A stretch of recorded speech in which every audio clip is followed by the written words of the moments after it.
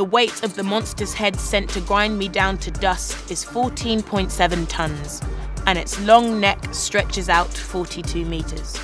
No blaze of glory, mushroom of bilious smoke. No almighty crash, my demise won't rip through the sky or shift the boards beneath nearby family homes. I'll be nibbled on, a utilitarian canapé. The salt and silt of me will linger. I've been everything and nothing, place of honest work, den of deviant pleasures, filled with words and orphan feathers.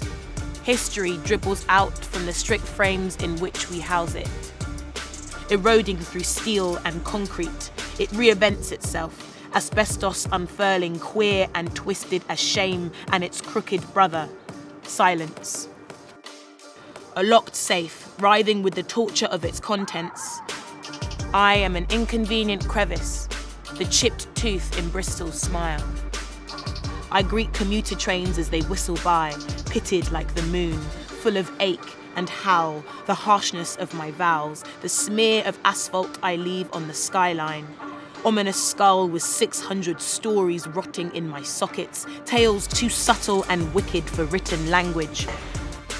So brick me then, sore symbol of bygone times that I am, rooted ghost of things best left muttered under breath, footnoted in forgotten books.